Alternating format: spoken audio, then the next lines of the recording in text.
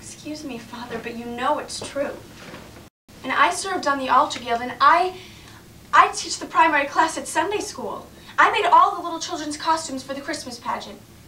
The little dresses and wings and such. Do you want to know what thanks I got for that? Well, Mrs. Peacock cried out that the costumes were inflammable.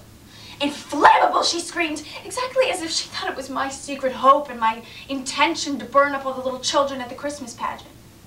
No, she said, those costumes are inflammable. If those children are wearing those costumes, they will not march in with candles. So the candles weren't lit. The little children marched in holding little stumps of wax. Little dirty stumps of wax. The absurdity of it, as if a wind had come and blown out all the candles.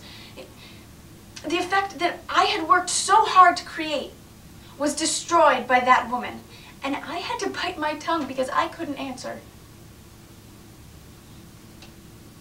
I knew you wouldn't have wanted me to answer back.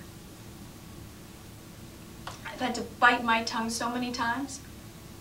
It's a wonder I still have one left. Good. Sit down, we're going to read. All right. Can I see that? This for a minute.